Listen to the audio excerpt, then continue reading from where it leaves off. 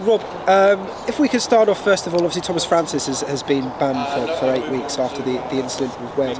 Your thoughts on that? Oh, it's like anything. I think you've got to be very careful making comments on stuff when you've only kind of seen one angle, and the only angle that most people have seen is a super slow-mo, kind of super close-up, where the reality is it does look like Tom's fingers make contact across Stan Cole's face. And it was shown so many times on TV at the time that I think it was always going to be the case that he was going to get some kind of a ban. Do I think he's done it with any kind of intent? No. And I think anyone who knows Tom knows that, and probably anybody who watched the footage at full speed knows that there's been no intent there.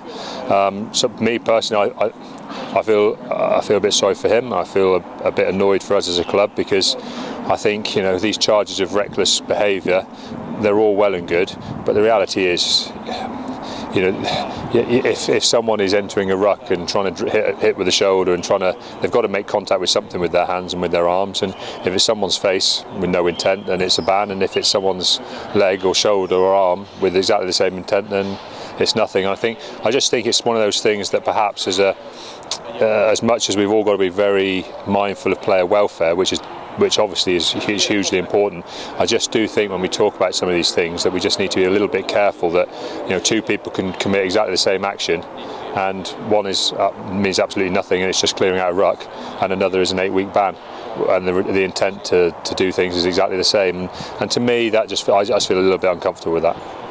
What sort of a blow is it for your Premiership run-in not having Tomas in your squad? Well, as if we missed any player who's played rugby for us in the first team and has become an integral part of the first team squad, it's a bit of a blow.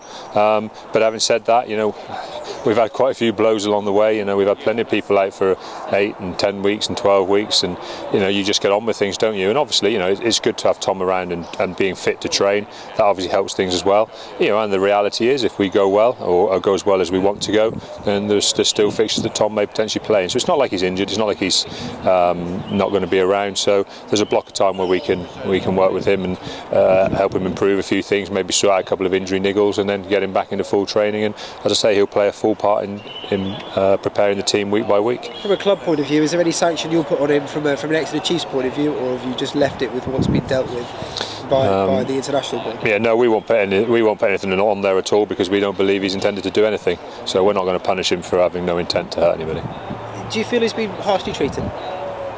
It's very difficult, like I say, without seeing all the footage and without reading the wording of the citing, etc. I don't want to say, because it'd be wrong of me to say. As I said before, do I genuinely think people should get lengthy bans, and this is a lengthy ban for?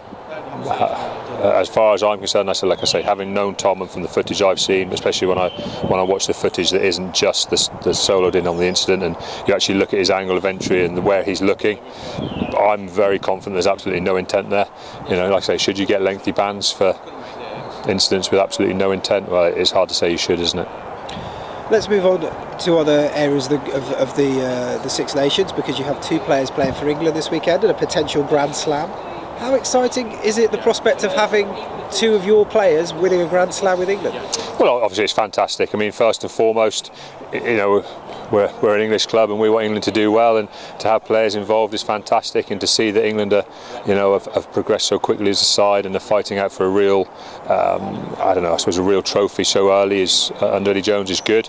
The fact we've got players involved, not only actually in the 23 this weekend, but they've been involved in the full Six Nations training, with Dave Hughes going up and down, Sam Hill going up and down, those things, they're really important to us. And I think that, it just shows that, moving forward and going forward, and where we want to be as a club, the kind of players we want to attract and the players we want to keep here, and the opportunities that we want to create for them as well. So I think all round it's one of those win-win scenarios, isn't it? Our players get to play in very big games. We as a club help England do well, and we as a club are an attractive proposition for international players. 2 homegrown players as well. They're not players you've brought in, are they? No, that's right. I mean, and I think, does that make it extra special?